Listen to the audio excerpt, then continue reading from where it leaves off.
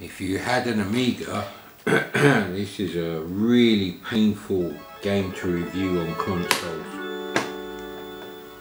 Trust me on that one, bro. Trust me.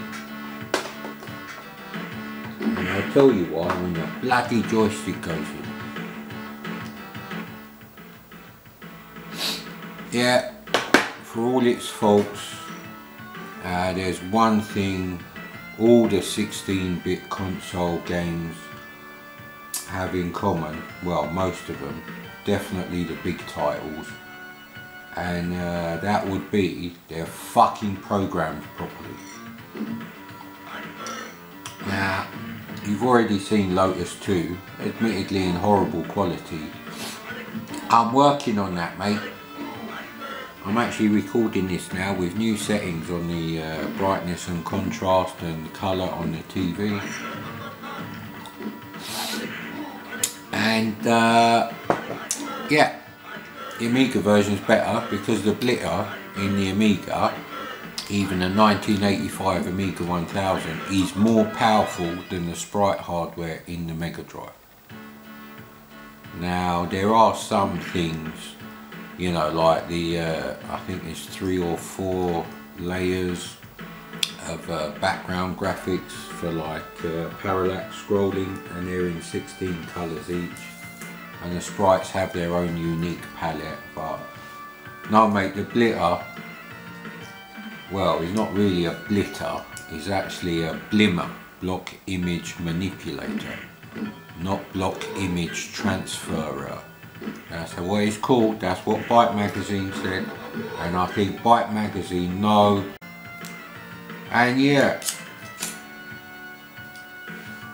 that's the point. The point is, the Amiga version of Street Fighter 2 should have actually looked like this, and it should have sounded better than this. In fact, if someone with talent came along, this game would run on a bog standard 1987 Acorn Archimedes. I'm sorry, these are the facts. You may not like them. This is the truth. Now you understand why this is a painful game to review. There is no Street Fighter on the Amiga. Don't look, please. Don't search for it. Leave it alone. Street Fighter 1, aka Street Fighter, on the Amiga should have taught you a lot, because on the ST that was almost well programmed, to be quite honest, definitely for the time, because some idiot has got a 2-pixel horizontal scrolling parallax high colour cloud layer underneath all the buildings. Now, you can't get the screen to scroll horizontally smoothly, the players, the regular background, but you wasted your CPU power on scrolling the fucking clouds in the background. That was clever, wasn't it? But anyway, both the ST and the Amiga in the right hands could do significantly better. Mortal Kombat proves that, and Mortal Kombat runs on a 1986 Amiga 1000. Doesn't run on a 1986 PC worth of shit. Any PC that was ever sold. And that's the thing. It's like the Saturn. The Saturn can do games like Virtua Fighter 2 and Sega Rally. No problem. Can do it. You can't say it can't do it. Unfortunately, it's incredibly hard to do that quality of Sega Saturn game. And you know what? You try programming an Amiga and using the maximum that you can get out of the copper, the blitter and the 7 MHz 68000 at the same time, and possibly using the sprites for some mundane thing, because they're pretty useless on the Amiga, and you start to see what the problem was back in the day. It's just not possible to fucking comprehend how pissed off people would be if they actually knew technically what the Amiga was capable of, and the 8 MHz 68000 in the ST with fast screen memory access. They're both very capable machines. The sound on the ST is shit, I admit that. I'm not going to defend it. It's fucking Amstrad Nintendo 8-bit quality shit. Having said that, it's better than the ZX Spectrum, so it could be worse. And at the end of the day, that's why reviewing Street Fighter 2 on the Super Nintendo, PC Engine or the Mega Drive is a totally different memory for us people who had an Amiga, especially those who had one in the early days, and we witnessed how the machine was strangled with decent software. All the good games on the Amiga are unofficial games. Outrun is shit, but Lotus Challenge is fucking amazing.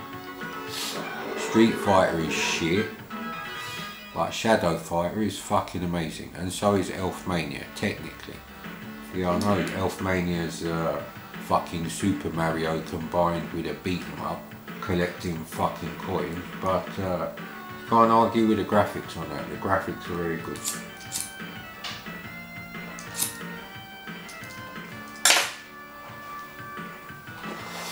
For those console owners, it was always about, you know, how Nintendo got the coup, and Street Fighter 2 really saved Nintendo in Europe because, you know, a £150 console was a lot of money to buy as a toy for a little 6-7-year-old little shit, you see, back in the UK and most of Europe, I would imagine too. So, you know, parents were looking at this thing and think, that's an expensive toy. How much are the games? We're not that fucking stupid like the Yanks. So it didn't sell fuck all. And then when Street Fighter 2 became a thing on the SNES, exclusive and then a bundled game, you know, because if you bought a Super Nintendo second hand, you're going to have to buy Street Fighter 2 brand new probably. But it sold like hotcakes, mate. Sega didn't have that problem. They had their arcade licenses in-house. So again, you saw Afterburner on your Amiga or Atari ST, and unless you're that fucking prick who reviewed games for Amiga format and gave Deluxe Scrabble at $27.99, something like 80-something%, really high mark, and then he gave fucking $34.99 Shadow of the Beast with a free t-shirt, which we all fucking wore, that's why they're so fucking rare now. He gave it 67%. What kind of stupid cocksucker would rather play Deluxe Scrabble on the Amiga than fucking Shadow of the Beast? It's Rastan Saga meets fucking Robin Matthews, mate, especially the overground level. What the fuck is wrong with these people? But anyway, then you got, you know, if you had a Mega Drive, the memories would be like, we had to wait so long, and if you're American and you had their, whatever they called the PC Engine, some stupid name like TurboGrafx, GRFX or however they fucking spell it on that shit. Hideous, enormous console with a motherboard the size of a pack of 20 cigarettes in there, mate. Maybe 20 and 10 cigarettes, fucking tiny. Packet of fucking Golden Wonder crisps, that's how big the motherboard is. And they put it in this stupid case, almost as big as the C64 GS, and just as fucking ugly and hideous. And dumb looking. They never even got Street Fighter 2, Japanese only fucking release. Probably some fucking backroom fucking jerk off between two fucking suited dumb cunts in Capcom and Nintendo of America, blocking anyone releasing it there. And NEC weren't really. How could you not release Street Fighter 2 in America? even the dumbest fucking NEC American rep would see Street Fighter fucking everywhere, in the arcades, on the TV. It's been in episodes. You know, I mean, you get Frogger episode of Seinfeld, but you will get a Street Fighter 2 episode of some other totally unrelated program, like Father Ted, where they're playing Street Fighter 2 on the Amiga. They did release that version. It's fucking US Gold Street Fighter 2 for the Amiga. It's fucking horrible. And don't blame the ST either. I've done some fantastic 16 colour graphics for Street Fighter 2 that will work on the ST. Fantastic, mate. And it's just a matter of, you know, the programming skill. Alright, you're going to lose a parallax, and you might have to horizontally scroll the screen 2 pixels at a time. You might have to arrange the palette, you know, really cleverly. So 8 colours for the backgrounds, 8 colours for the software sprites on top. But I think you'll find it's perfectly possible.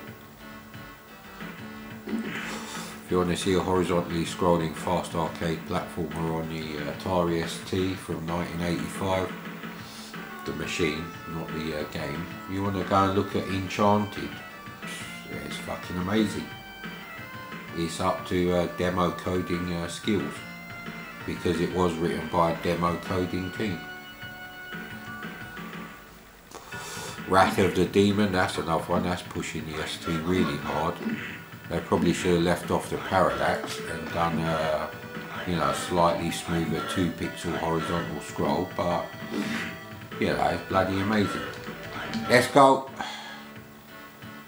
Let's play Dirty Street Fighter. Is that the speed? What the hell does that mean? Special Champion Edition. That's how Sega retaliated. They got the coup on this, which they thought was a good idea. And a coup. And then Nintendo announced they're getting Super Street Fighter 2. And the wars continued. SNES had pretty much every version of Street Fighter 2 for the early 90s that was available. Street Fighter 2, Super Street Fighter 2, Super Street Fighter 2 Turbo. You know, they've got all the bases covered, didn't it? Now I'm using the 6-button Sega joypad for this.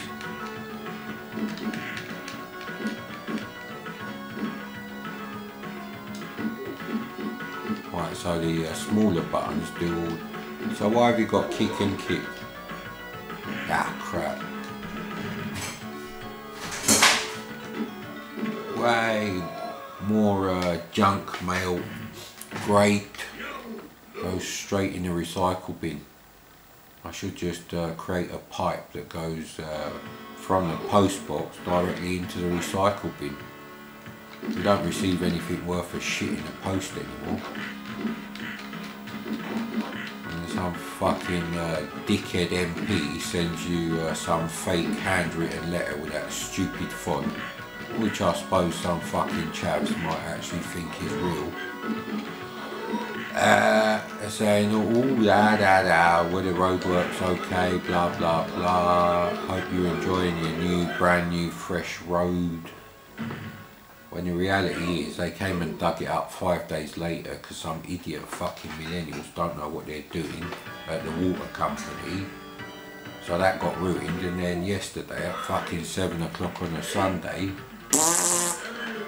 got fucking steamrollers rolling up and down over fucking tiny bits of tarmac to patch it up.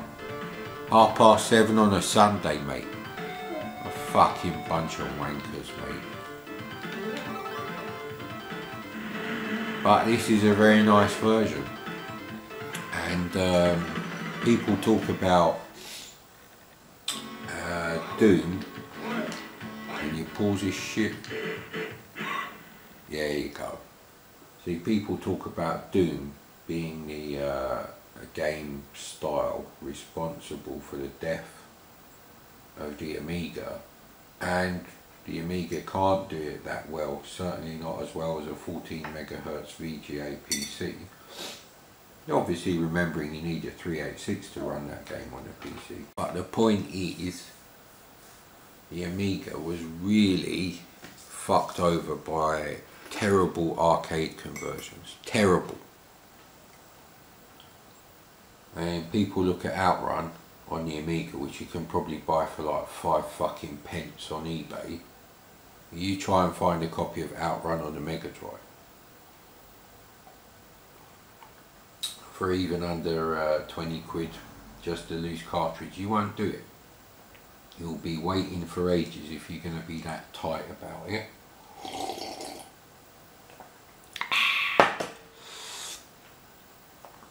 So you have to remember, you know, that was quite an influential game. People looked at the Amiga and instantly dismissed it because some games were just fucking horrible. Gauntlet 2 on the Amiga. Why doesn't it look like Gauntlet 4 on the MegaDrive? Because US Gold are fucking cocksuckers, mate. Ocean weren't much better in the Amiga years. They'll release any old crap. But yeah, games like Street Fighter 2, they really... Nah, all the official games apart from Mortal Kombat was shit. Most games like that was shit. And the graphics in Body Blows, they look like they've been done by a fucking 8-year-old who's just learned how to use deluxe paint. Classic days.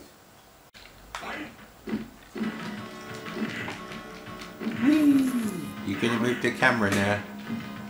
See, if this was an Amiga, we'd be fucked. She's alright for you, you can see the bloody TV. I've got a massive cat in front of me now.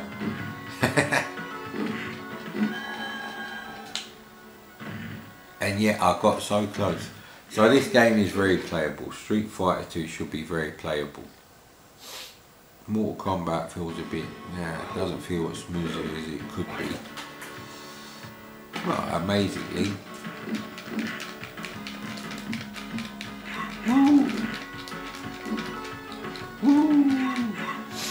I've done loads of graphics for Street Fighter 2 as well, but it's always the way. The ones who do the graphics make the most of modern tools and CPU power as well to get the best. Buddy, what are you doing? I might actually win a battle here. You saw that? I was just about to win and something happened and she didn't press the reset button. What the hell did she do? And there's nothing wrong with the machine. The power cable's not iffy. Oh man.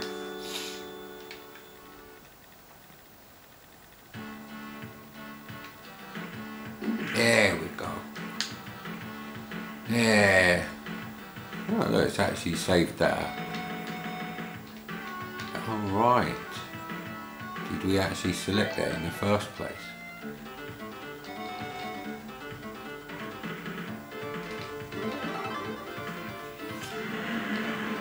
Yeah, the first version of Street Fighter 2 on the SNES, it wasn't that amazing.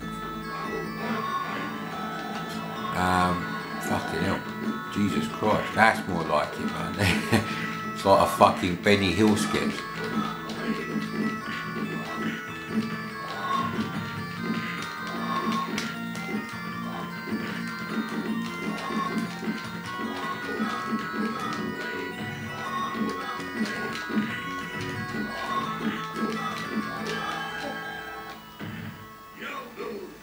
That's amazing. They should just put all that to Benny Hill music, innit? That'd be easy enough to do. They're only 30 fucking frames per second anyway.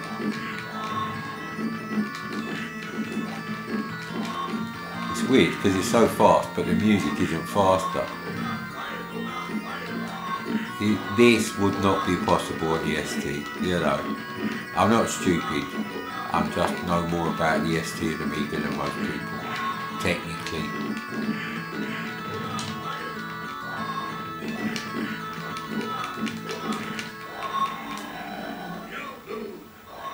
Ooh, time limit. Wow, we're getting better.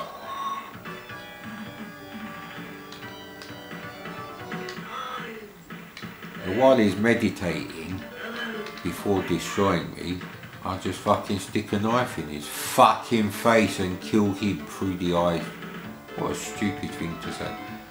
Chun-Li is really my only character that I like to play, so yeah, deal with it, mate.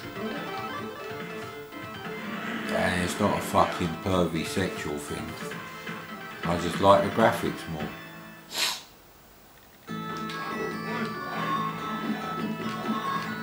She got proper shoes on for a start. He's a real bastard, pitting me against him straight away. What a cunt.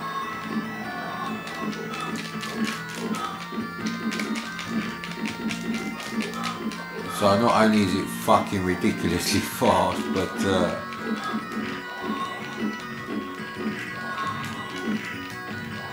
so it's ridiculously fast, but at the same time it's ridiculously difficult as well. I don't know. This is a fucking pound coin swallowing machine, mate. We actually won, but not by killing him. Ask any racer, winning's winning. Doesn't matter if you win by 1 pixels, 2 pixels or 3 pixels. Jesus Christ, yeah, you know what? Put the Street Fighter 2 on the Super Nintendo release next to this. 1-1. And yeah, you could just put the logo underneath. Blast processing, mate. I had the, and this is a PAL version of the game. Let's not forget that. This is not an NTSC game. This is why I want to buy an NTSC Sega MegaDrive, because I can plug my own bloody power adapter in there from the UK. I only need the console, tested working replacement console.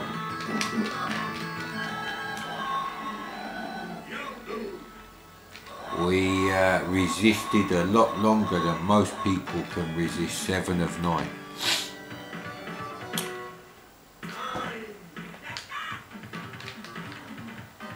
There's no point actually continuing really, because you're on the first level. It's like Manic Miner, when you get stuffed on level 1, you lose a life. You're like, well, I've got 20 more fucking levels. Reset City Boy. Or in the case of the C64,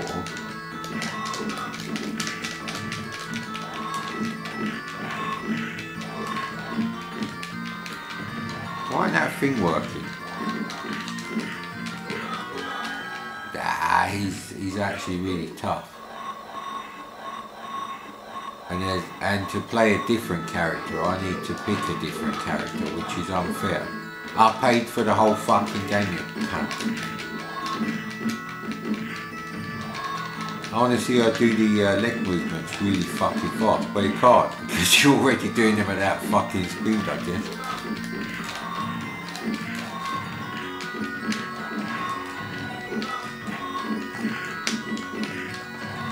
I can't remember how to do stupid spinning bird kicks and all that shit. This is an example of a well-programmed beat 'em up. You punch them and you kick them, and you can't. Alright, you can make that go fast. You've got to press the C button. C for cunt, for not using the A button. Yeah, when I find my Saturn, I'm gonna show you this joypad, the original MegaDrive joypad, and then the Sega Saturn original joypad that came out for the Japanese Saturn.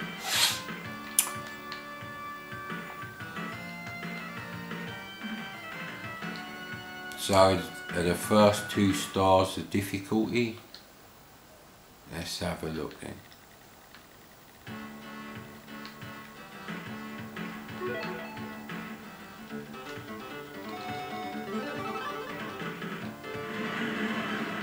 Yeah, let's be honest, if you had a game like this on your Amiga, you wouldn't give a fuck how many times you had to swap discs and how long it took to load.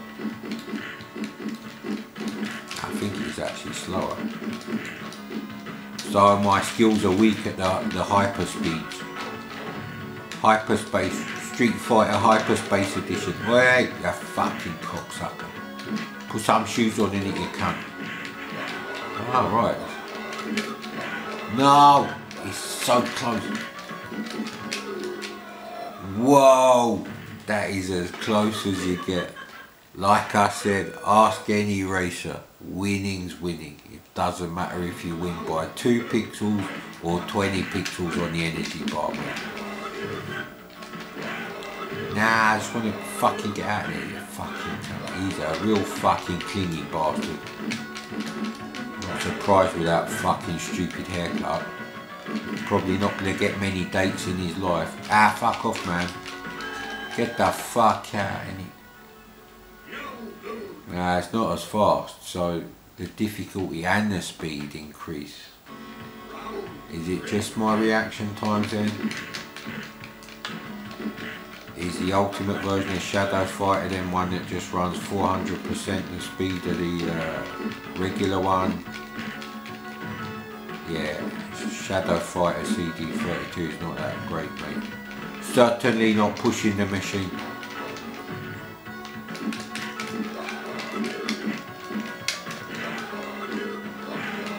The thing is, why would you use the punches? And are you fucking cunt?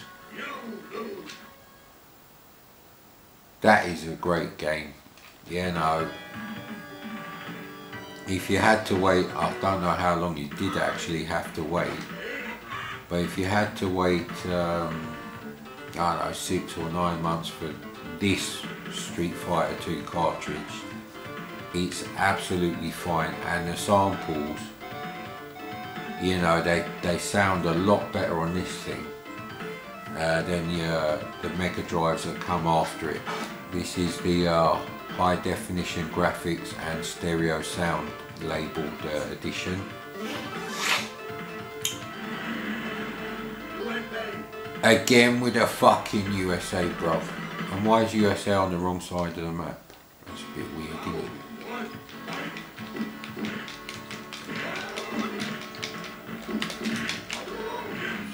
I need to practice the moves, really. Yeah, you know what? Reset City for you, boy. We're gonna do a 2-player game now.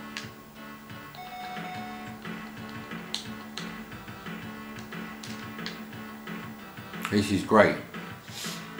The hyper space button is fantastic.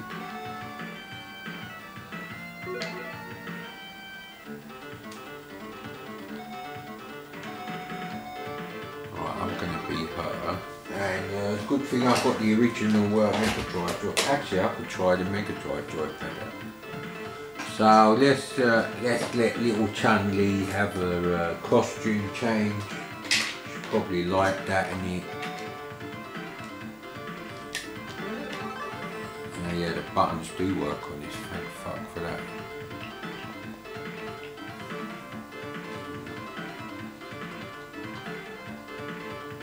Oh look, you can pick the stage, that's fantastic.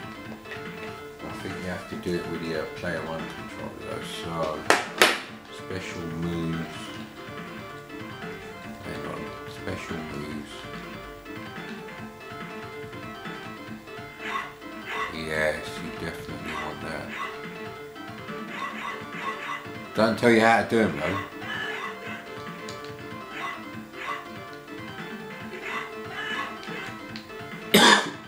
Start to get out of that. Now, which stages do I actually like? That's the one in the sumo, I don't know, sauna thing, whatever, Turkish bath, who fucking knows what they're called. Oh look.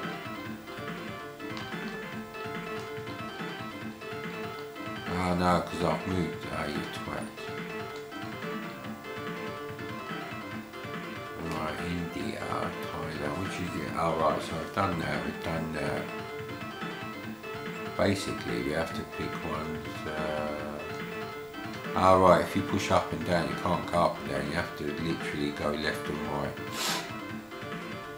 Bit like USB use serial when you... No, I don't like the Spain one. I want the boat one. Oh well, let's do China. Chun-Li and Chun-Li on Chun-Li's stage. Please excusing.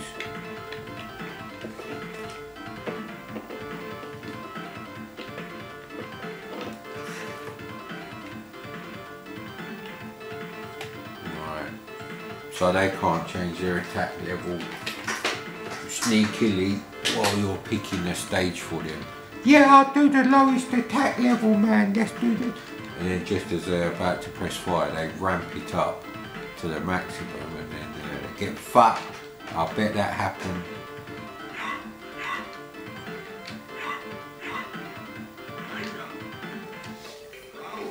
Look at that. I think the grey looks nicer there.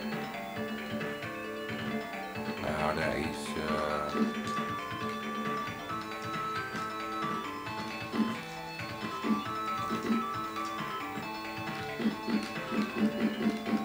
Right, they're high buttons. Right.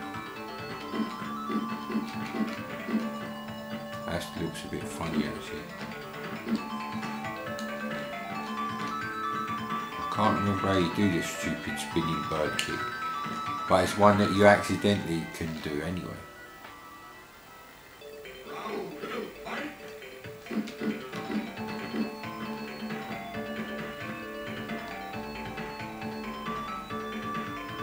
This is one of my favourite levels actually.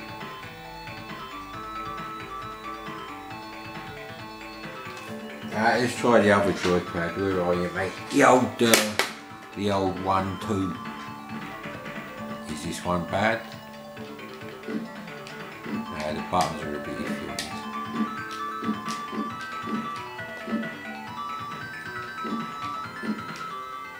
Do you have to play it with a Street Fighter controllers? That's interesting. Good thing I've got one then, isn't it? I actually got two at least. Not that anyone's allowed to come around and play on any of this shit. Are you crazy? You could be some international retro hardware thief plotting to get my empire of retro.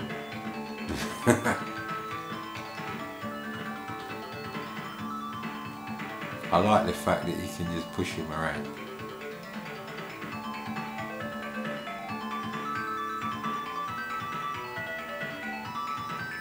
It's a bit weird.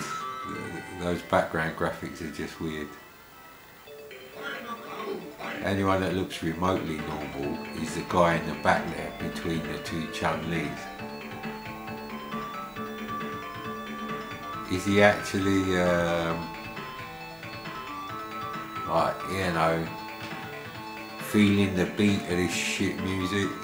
This is fantastic.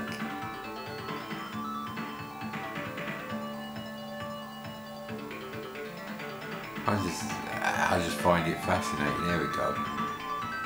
The sign is probably my favourite. Of course, the first thing some idiot from US Gold would say is, "Oh, just do colour cycling." But you can't then, because you waste an extra 2 colours. That's pretty damn good. And that's the end of Street Fighter for you, boy.